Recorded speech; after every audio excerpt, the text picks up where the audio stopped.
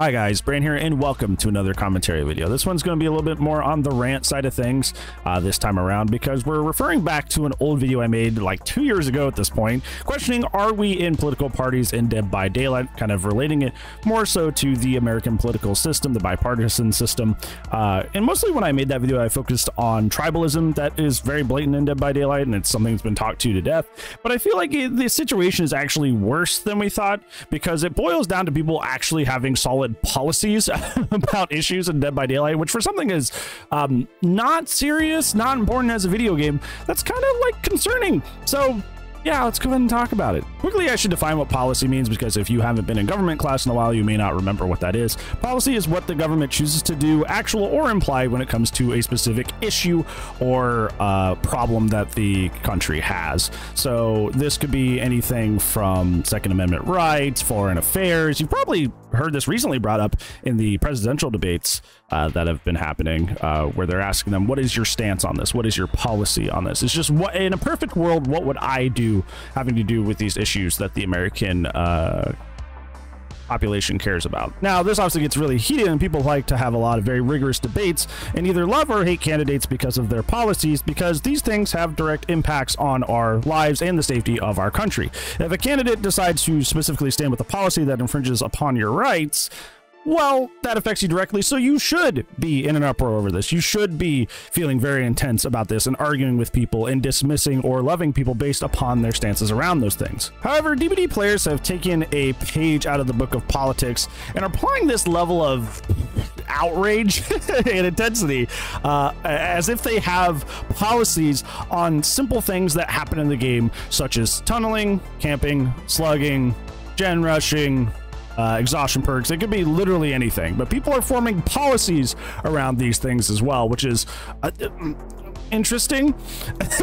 This video idea was sparked because very recently I faced a rather larger streamer who will remain nameless, and I tunneled that game because somebody unhooked in my face, so I just downed the injured person that unhooked and went after the Deathhook survivor. I was at a pretty low gen count, so I needed some sort of optimal play to bring me back towards a victory, and the streamer did not take kindly to it, while I thought nothing of it, which I don't really care that the streamer took issue with it. I understand how it's not fun, and in a lot of cases it's just more entertaining to be like, bro, I can't believe he did this, you know, it's make a hullabaloo out of it. I'm like, I totally understand that. However, people were sending me the chat reactions to that situation. The fact that I even have to call that situation is weird, and a lot of what was being said was all I do is tunnel and camp, which is also not true. If you actually watch me at twitch.tv/TheMrHeadache, you know I match the energy of whoever I'm playing with.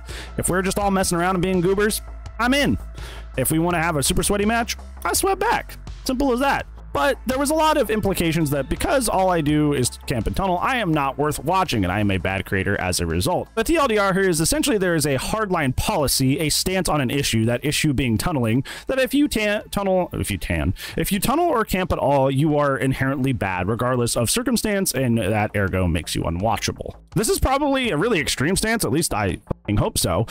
But there are plenty of stances people have when it comes to tunneling. I think the most common one in terms of tunneling policy is that by 2 gens you need somebody dead. If that's not the case, you need to make it happen. Anything before that is excessive. I feel like that's the most common take that people have. Some people believe that tunneling at all is fine because it's just a game, doesn't matter. I see that one a lot. Or the reverse, as we saw in our example, that any tunneling is bad and you are bad for it. The problem with having such hardline stances over things like this is it doesn't affect us in real life literally at all. It makes sense to be passionate about a candidate's stance on like government spending, because that's something that affects all of us in real life in a very, very serious way. Being tunneled in a video game doesn't really matter in the grand scheme of things. Does it suck in the moment? Yeah, you'll hear me complain about that. We play Survivor on Fridays on stream, and I get tunneled, I'm like, God, that sucks, and I'll complain about it a bit, but I don't think any less of the person doing it. I will crack some jokes, but otherwise I just move on, because it's not a real-life political issue that affects the way I live my life. It's a video game. It doesn't affect me like that. I think DBD players have this assumption that if they socially police people or bully them, even if it's in spaces outside of where that player resides, they can combat aspects of the game that they do not enjoy and kind of essentially public shame people out of playing the way that they enjoy, because it's in direct competition with what they enjoy about the game.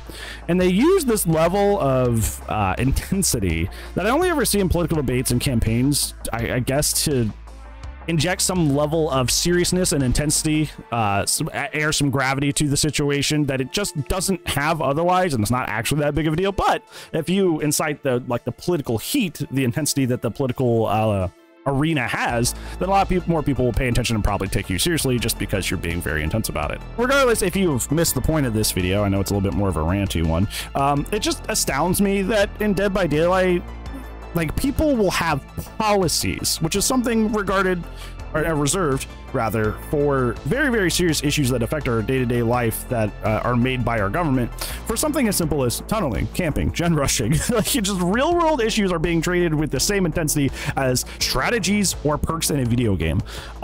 People often accuse Dead by Daylight of being the most toxic community in gaming, which I will always attest that MOBAs and FPSs have treated me far worse. But however, what I'm slowly beginning to understand is that we do have the strangest community and the most emotional community in gaming, because I can't think of another example off the top of my head where people literally try to take hardline political stances about strategies in a game. That is bizarre. So yeah, have you noticed this out there in the DBD community? You think people make policy stances when it comes to strategies in the game? And how do you feel about it? Let me know down in the comments below. But other than that, it's gonna be it for today's video, friends. Thank you so much for watching.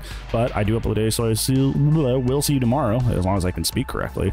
But if I do not see you then, I will see you when I see you. Goodbye.